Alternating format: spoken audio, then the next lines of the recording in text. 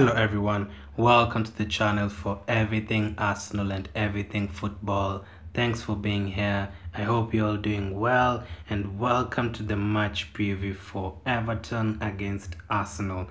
Yet another game is here, yet another very tough game is here. Everton, they've just beaten Leicester away from home 2-0. They've just beaten Chelsea at home 1-0, so they're looking very good. They're fifth on the table. With a win, they could go into the top two. So very, very contrasting from Arsenal's form. So in this video, I'm going to be taking a look at the all-time record between the two teams, the recent meetings, and of course, this season's form for both teams, and my lineup plus my prediction for the game. So let's just get straight into it.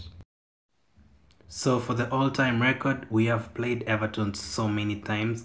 Probably the first time in a while I've seen triple figure number of wins for Arsenal against an opposition, because we've played them so many times. So in total we've beaten them 108 times.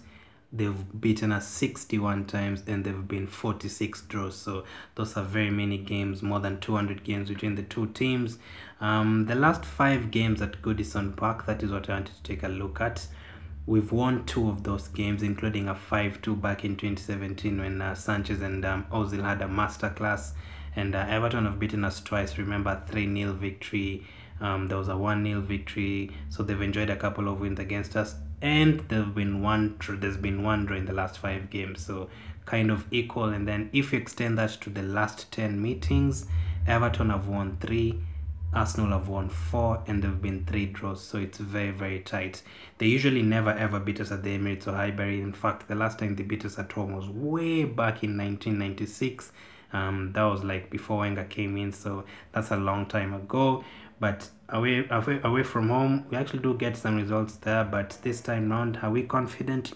I don't think so. So the last time we faced them, you'd remember it was actually last December at a time like this. In fact, that was Ljungberg's last game as interim manager. That was Duncan Ferguson's last game as interim manager for them.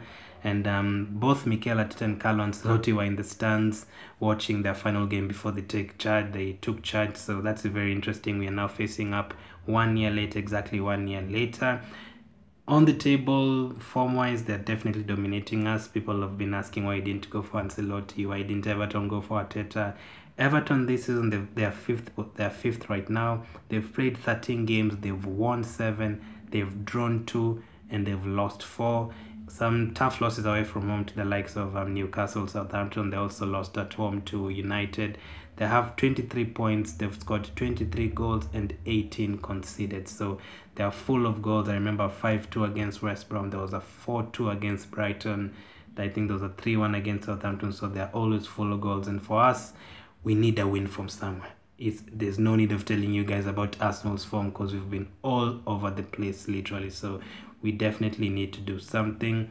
So that is the recent record, that is our all-time record, and that is the form for this season. So without wasting any more time, let me get into what my lineup would be, what lineup I would expect to at least get something away from Everton, hopefully, and of course my predictions. So that's the next topic, and let's get into it.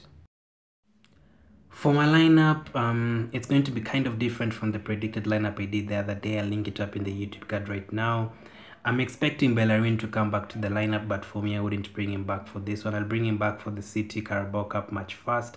So for me, I'm going to go with Leno in goal.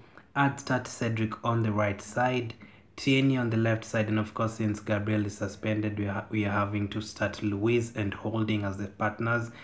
We could turn that into a back 5 whenever needed with Saka as the left wing back, but I prefer this one as for now. And then in the middle, I'd go with Mohamed Elneny and Maitland-Niles. These guys are very strong in midfield. Luckily, they'll be missing Alan, who got an injury. Quick recovery to him, so they'll be missing something there. They're going to have to start Andre Gomez.